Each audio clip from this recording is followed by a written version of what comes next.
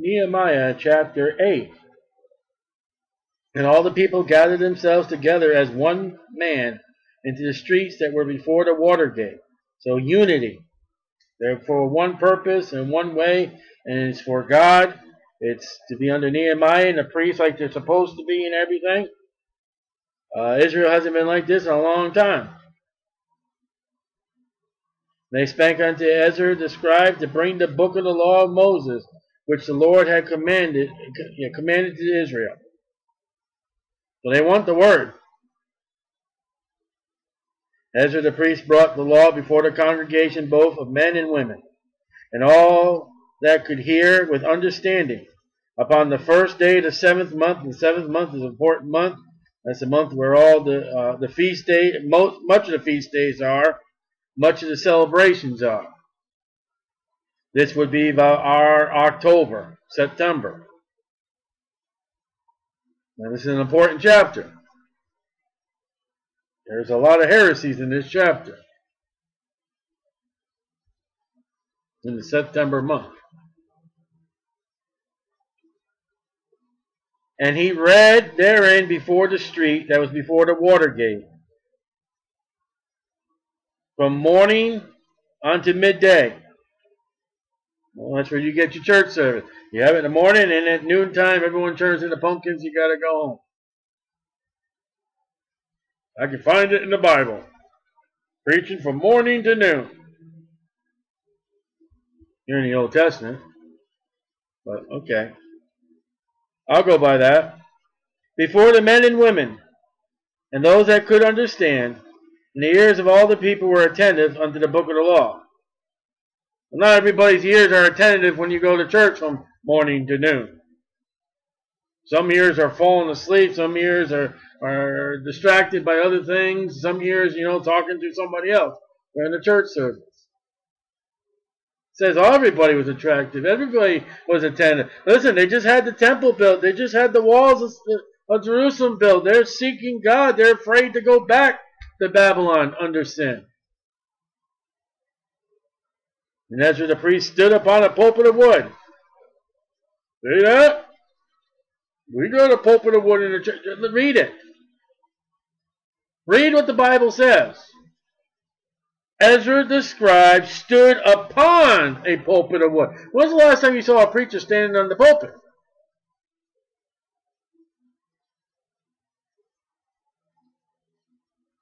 Now you get some idiot out there who will now stand on top of the pulpit to be like Nehemiah or Ezra. But that's what the Bible says. See, you don't read the Bible. You go in there half cocked, half idiot, and you pull things out of there, you don't know what you're talking about. He's standing on the pulpit, which had made for the purpose. Besides him, Mattaniah and Shema and Ananiah and Urijah and Hilkiah and Messiah on his right hand, and on his left hand, Pedaiah and Shahiel and Micaiah and Hashem and Hashabadam and Zechariah and Meshullam. Well, you don't see groups of people standing on either side of the preacher while he's preaching. Out of the mouth of 2 or 3, they shall be established. He's got more than 2 or 3. Make sure he's doing it right. And Ezra opened a book in the sight of all the people, for he was above all the people. And that doesn't mean, he was some hierarchy or anything like that. It means he was above the people in height. He could look down, they had to look up. Everybody could see the book of the law. It wasn't Ezra. And when he opened it, all the people stood up. So when you get churches, they'll stand up at the reading. This is where they get it from. In the old English churches, there was no sitting. You stood for the whole message. You want to get Bible? That's what's going on here. Up in New England, they sell you the pews. And Ezra blessed the Lord. Made God happy. Run back to, I forget which child it is that Leah said, I'll be blessed of the Lord. And she turns around and says, happy am I. And then she named the boy.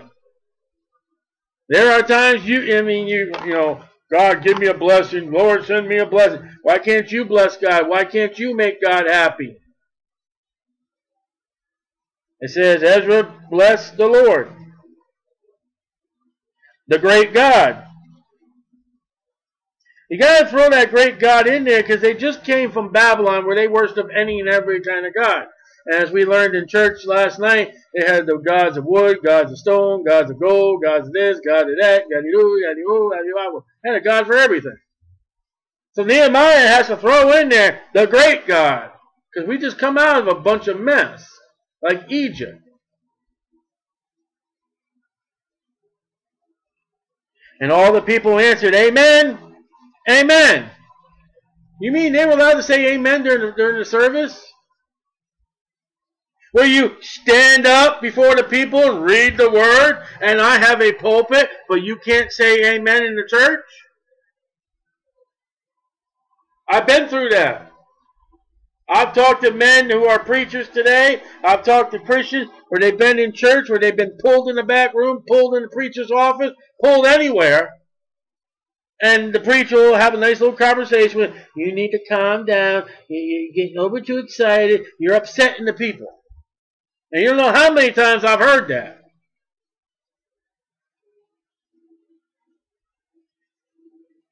But amen, as much as in Nehemiah chapter 8 as the pulpit and is standing up to read the word.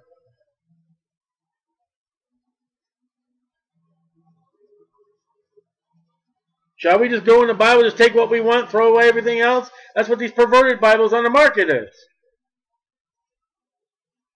If you don't allow the people to say, and I'm going to say it, if you don't allow the people to say amen, but you got the pulpit, you stand up to read the word of God, to be all holy in that, you've got a perverted Bible because you allow two and you take one away.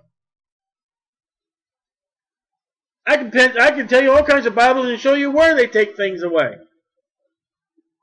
I can show you where they add things like Easter and you know, December 20. I'm sorry. Let me get back to the message here. With lifting up their hands.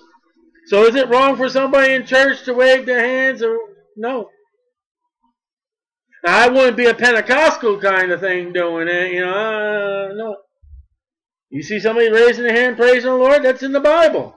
Just as much as the pulpit standing up for the Word of God and saying amen.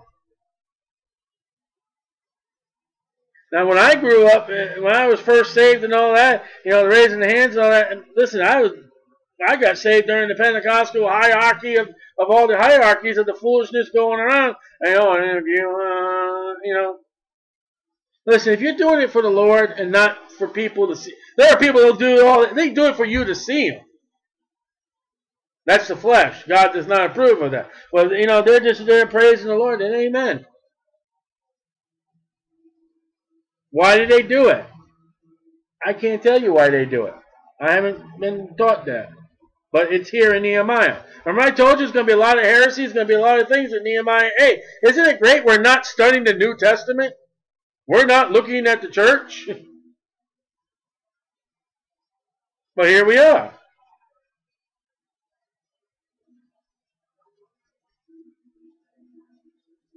And they bowed their heads and worshiped the Lord with their faces to... Well, we don't do that.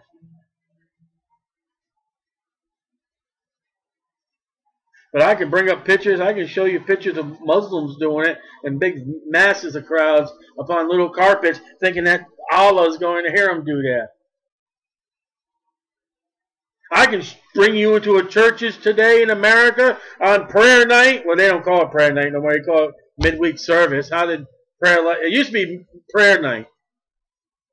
You used to get 15 minutes of prayer and a half hour to 45 minutes of prayer, where people would get on their knees and pray.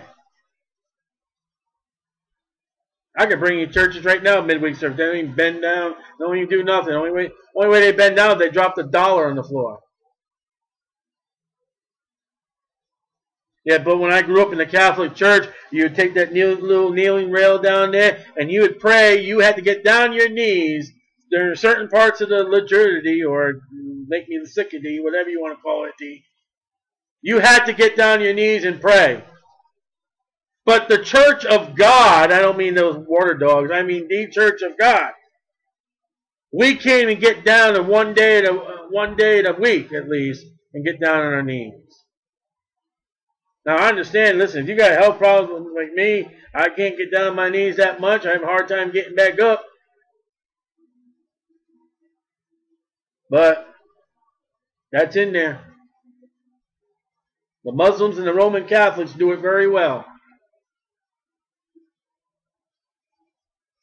When I was growing up as a Catholic little boy, I made sure every prayer I had to be on my knees. Makes me sick to be in the churches we are in today. And then, like I said, on prayer night, no one. But this is respect to the Word and to God. And Jeshua and Benai and Sherebiah, these names again, Jamin. A lot of Christians would love to have that name, Jamin, and jamming for Jesus, you got the radio station. No. You're perverting everything. You got the radio station down here, they don't even know how to spell jammins. Can't make an S. Akub. Sharabathiah, Habajaya, Mishiah, Keltiah, Azariah, Jozbad, Hanan, Eliah, and the Levites caused the people to understand the law, and the people stood in their place. Oh, they didn't sit down in the pews. Ezra would read from the book, and from my understanding, the people being different groups, and the Levites would go amongst the people and say, this is what Nehemiah read. This is what it means. Anybody got any questions in this group?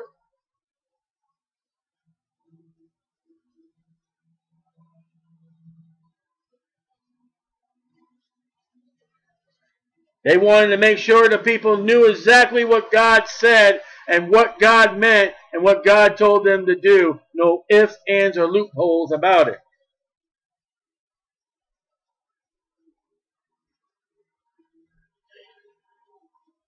So they read in the book, in the law of God distinctly.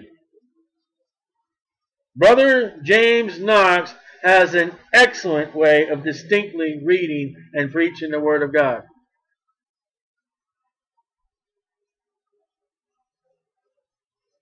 I'll tell you how you don't distinctly read the Word of God. It says over here, but it says this in the Greek. But it really doesn't mean this. That's not distinctly, that's poorly. And gave the sense.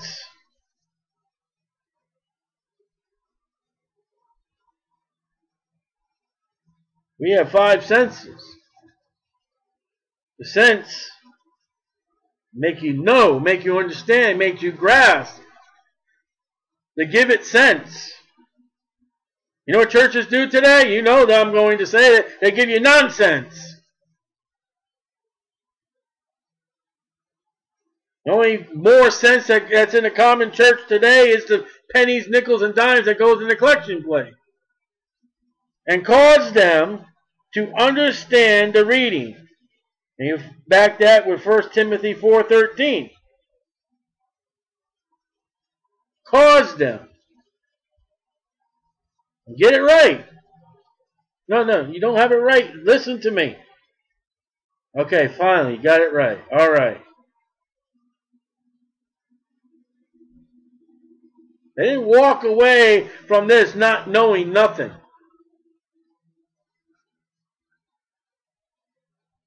And Nehemiah, which is the Tarshuta, we've seen that name before, and that's just the governor. And now we know who the Tarshuta is. You just have to read a little more. And Ezra the priest, the scribe, and the Levites that taught the people, said unto all the people, this day is holy unto the Lord your God. So that's where you get holy day. Oh, excuse me. America drops the Y, puts I for me, and you get holiday. I'll say that again for you idiots out there. They take the Y, change it to I for me, and make it holiday. It's supposed to be a holy day unto God. We're supposed to have holy days or holidays to servicemen in this country, and we go out and kill a pig and serve it up and beef and all that and have a great time, while our soldiers don't get no respect. And don't give me, you got this little ribbon you put in the back of the car, you know, I support. All you support was the stupid company that made those magnets and now rich. As much as you support that soldier by buying that stupid dollar at the dollar store magnet in the back of your car, it's like, oh yeah, I do God's work. I just throw a couple $100 or whatever to a missionary and I don't care what he does. I throw the money to him, and I don't have to do nothing.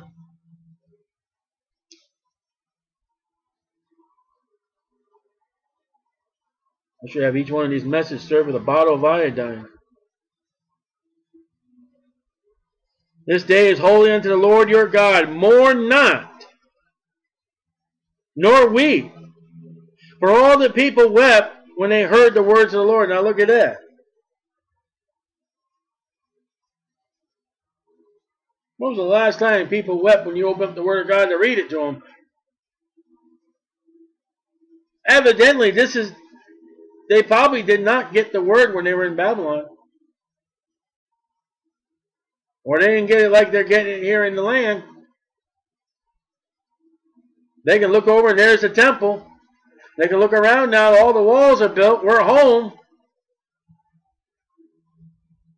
We've been, what is it, 70 years in Babylon? I think it is.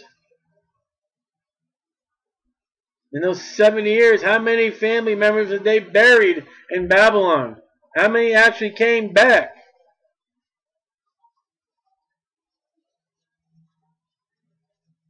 Then he said unto them, go. Isn't it great after you get right with God, there's that verb, go. The Bible tells us, go ye all the world and preach the gospel. Nehemiah says, hey, we read the word, you got right with God, go. They're in Egypt, and God says, listen, put the blood upon the doorpost, upon the lintel above the door, keep your sandals on. And when I tell you to go, go. Jesus tells his disciples in Acts, go ye all, into Jerusalem, Samaria, and outer parts of the world. And they're sitting there, hey, we're having a good time. You have to throw a little persecution to get them moving.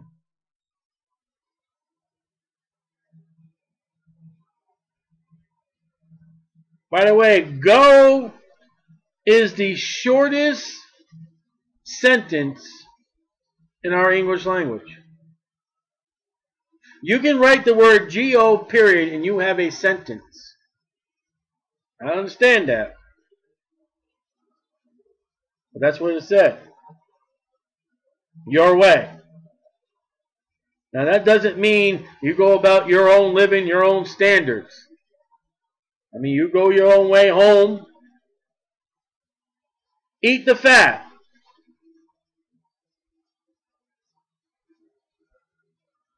Well, in Deuteronomy 28, 15, 35, they weren't supposed to eat the fat. This is not the sacrificial offering. And drink the sweet. I'd love to have that verse today put right. Because sweet for today would be soda. They had sweet drinks back then. They knew what sugar was. They knew what honey was, the sweet and natural sweeteners. Pure grape juice was sweet. And send portions unto them for whom nothing is prepared. Care packages. If people don't have, make up a box, make up a package. Give it unto them who don't have, who are lacking.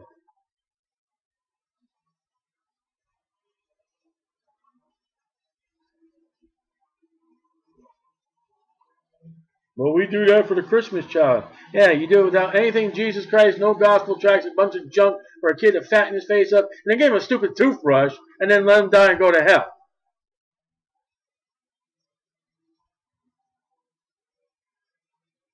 Well, we bring food into the third world countries. Yeah, but you don't bring Jesus. All you do is fatten them up for hell. Cook them a little longer.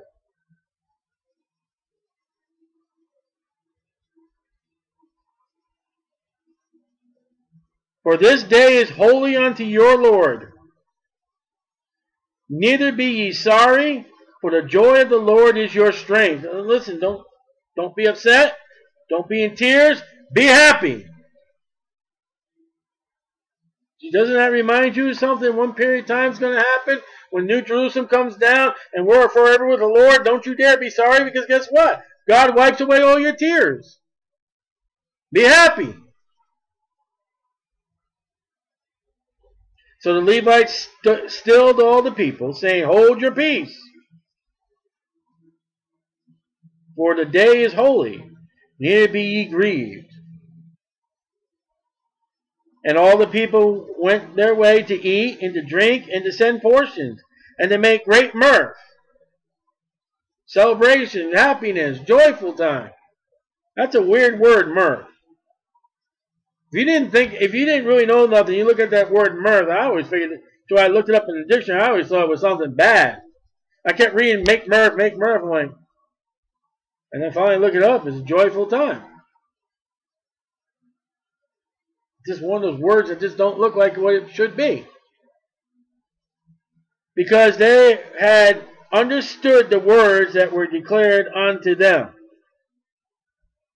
They didn't walk out of the church service. Well, what was all that message about? Well, I don't know. Let's go out to eat. All I know is he was long-winded.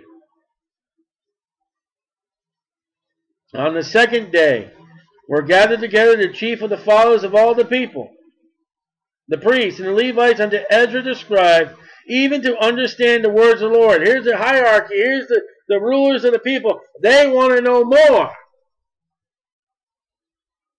Why aren't you going to see a revival in America? Because our leaders of our country doesn't want to have nothing to do.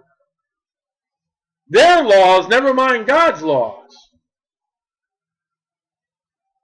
There are people who have been on Capitol Hill and violated the law and still sitting on Capitol Hill or died on Capitol Hill, and they should have been in jail by man's law. Never mind God's law, because already you got one guy who wanted to put the 10 Commandments in this courtroom. They said no. When you go to court and they say, do you swear to tell the whole truth? Where's the Bible? Well, we don't carry that no more. And it is illegal almost to carry a Bible in the schoolroom. And Lord forbid if you take a Quran and flash it down the toilet, which I don't know how you can do that. There's something about that. You can't flush a book down the toilet. But yet, when you take our soldiers' Bibles that are going over to the Middle East and gather them up and tell them they can't have it, and then the government, the army, burns them, nothing is said.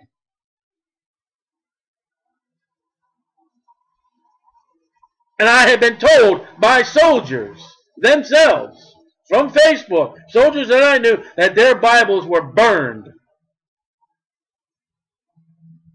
They are not allowed to carry a gospel tract. They're not allowed to carry a Bible in a country that we're supposed to be giving them independence. We're supposed to be giving them democracy. We're supposed to be protecting them.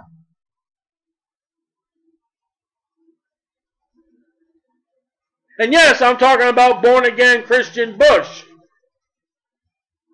When we were over there in Desert Fort, Desert Storm, whatever kind of stuff, with those great weapons of mass destruction that were never found. He started messing around with Israel, and God said, okay, I'll give you a nice little, I'll just flood your house out a little bit, okay?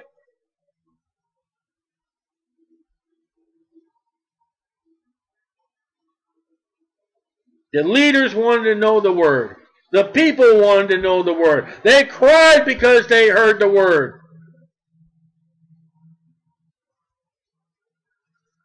Now, I won't even tell you the testimonies I've seen the word from churches I've been in, flying down the road off the top of the car, being thrown on the basketball court so they can play basketball and everything else. How about the people that make the Bibles? They fall apart.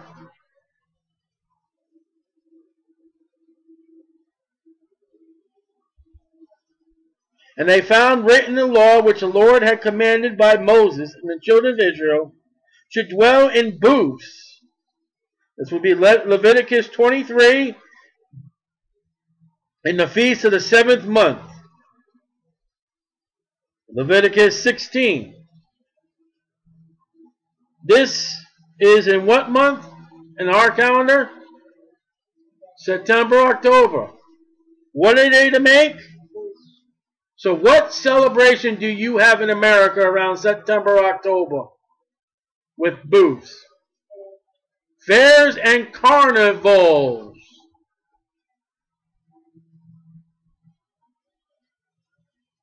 I'm going to tell you something about carnivals.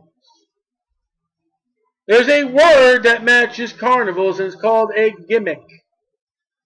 A gimmick would be any kind of game that you play that they would push a button, pull a lever, do whatever it was to make sure you did not win. That's what a gimmick is. So we run to the Bible and we have our pulpit and we stand up for the Word of God and then we say amen, we raise our hands, and then we have these booths for church and all that, but you don't cry over the Word of God, and the booths have nothing to do with church. You've gone far away from these booths. Now, early America, early Baptist history, you would have a time at the church when, listen, you were surrounded by crops. And there was times, very little time for church, but you still went, and the whole entire town would go and help each other and do everybody's crops. And when you were done with all that, you would gather crops, you bring them to the church house, you give them to people who have needs, you give them to the pastor, and you would have a fellowship and a time of meals and corn and wheat and, you know, Mrs. Smith's pickled pickles and the George's tomato sauce, and we had everything everybody had, and it'd be a celebration of all the hard work. That's the closest thing you had to what's going on in Nehemiah, and it has nothing to do with the crap. I like to say another word that's going on in the churches, but I want to be decent, so I'll say dung. You don't see the word carnival. Carney. Carnegie Hall, carnal. You are carnal. I couldn't feed you with meat, Paul says. You were so carnal, you were letting a guy sleep with his father's wife. And enjoying it, carnal. This is where this comes from. Read on to see what it is. That they should publish. Right, publish, you put out. And proclaim in all the cities and in Jerusalem, saying, there's that word again, go forth unto the mount. Jerusalem's on a mountain. Fetch olive branches, type of the Lord Jesus Christ. Olive berries were used for anointing the priests in your faces. First thing would be you have a witness of the Holy Spirit. Today you got the unholy spirit. And pine branches. Why pine branches? I don't know. And myrtle branches. Why myrtle? I don't know. And palm branches. Now that one's weird. Because wasn't the palm tree and palm branches one of the decorations in the temple that Solomon did? There's something about that palm tree. And branches of thick trees to make booths, as is written. And notice it says, what's it say? Does it say the wood or does it say the branches? It says branches.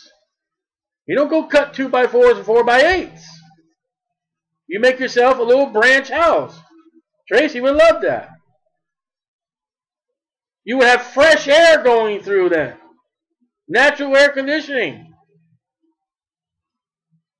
Little twigs, maybe. You know what? And see these little things all around the city would have been, I mean, it would have been a pretty little picture.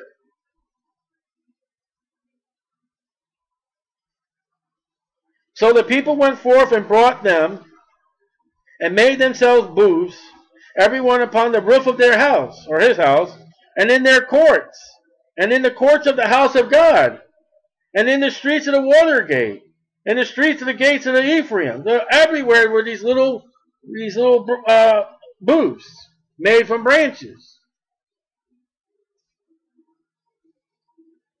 And nowhere is it recorded they were to go buy this wood. They were to go get their own wood.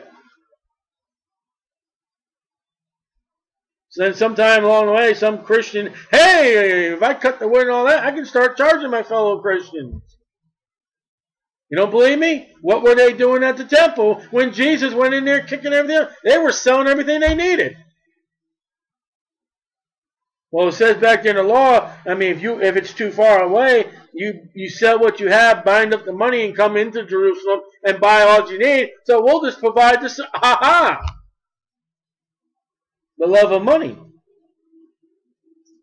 So the people went forth and brought them and made themselves booths, everyone upon the roof of his house, and upon the courts, in the courts of the house of God, and the street of the water gate, and the street of the gate of Ephraim. And all the congregation of them that were again out of the captivity from Babylon, brought to Babylon from Babylon, made booths and sat under the booths. For since the days of Joshua, who's that? The son of Nun. Joshua. What does Joshua mean? It means Jehovah saves. What name is replaced in Stephen's message, his history lesson to the Hebrews? What name is replaced for Joshua? Jesus. They were dwelling in what? Booths. From trees. Trees in the Bible are likened to men. One man that was blind says, I see men walking as trees. Trees have a family line. They have cells. They're living. They have limbs. The Bible says they're going to clap. I believe that literally. Some people don't. I do. Well, that's my own thing. And then Joshua's mentioned. The one that brings them into the promised land. And this is the 7th month. And if you go back and read all about the Feast of Tabernacles, and I'm going to say this, and you do not have to take my word. There is nothing doctrinal about this. Well, if you just take what we just read here, this looks like the birthday of Jesus.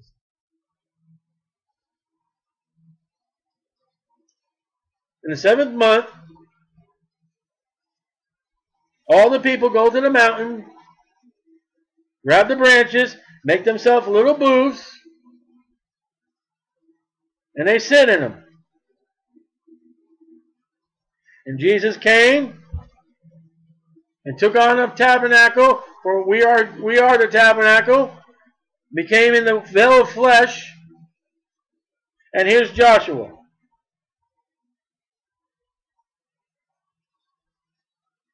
Don't we indwell with Jesus? Don't Jesus indwell with us? The day had not the children of Israel done so.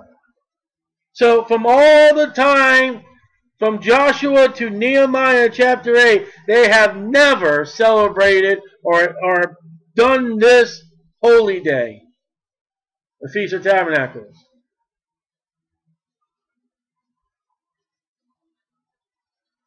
Now, we are told also, like I say, this is not provable on that, but when Jesus was born in a stable, would that have been a nice manufactured kind of building?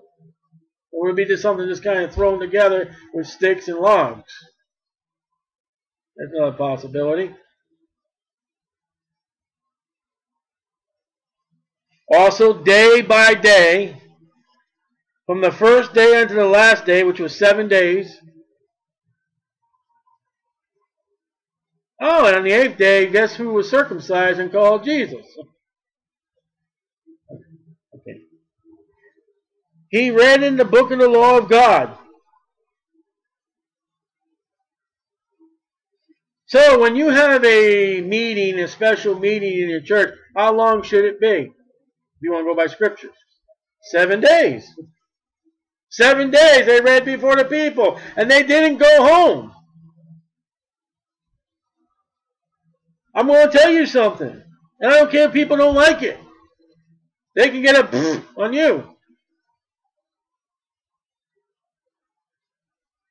This meetings we're going to have coming up in September. Look at that. Where it almost looks like we ain't coming home to nighttime to go to bed. Looks like he may be trying to celebrate what I forgot the name of it, the Feast of Tabernacles. He has it more right.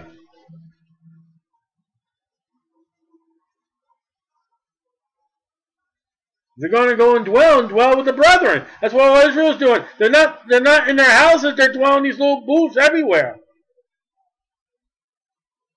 And you can hear your neighbor snoring and farting and everything else. You can hear them whispering and talking.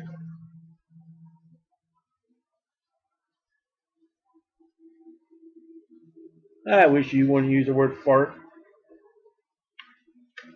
I wish you guys wouldn't talk about Jesus in the Bible the way you do. You quit farting around the word, and I'll quit mentioning fart. And they kept the feast 7 days, and on the 8th day...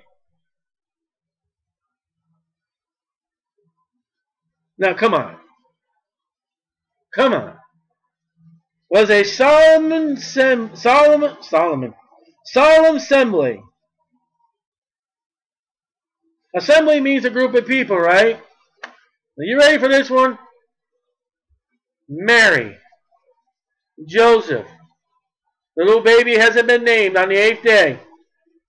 Simeon, Anna, and the rest of the family. Wouldn't that have been an assembly?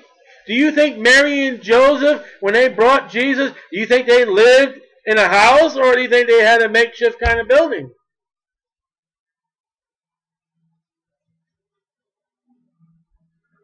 There's a little more stuff thrown out there. I mean, I'm not saying, but scripture with scripture, it points, but it doesn't point. So we conclude with another Nehemiah chapter. And remember, Nehemiah is going to happen again.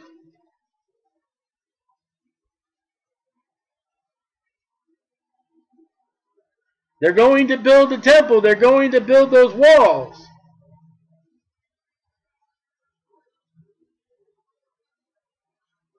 But the temple's been built. And there's joyful times.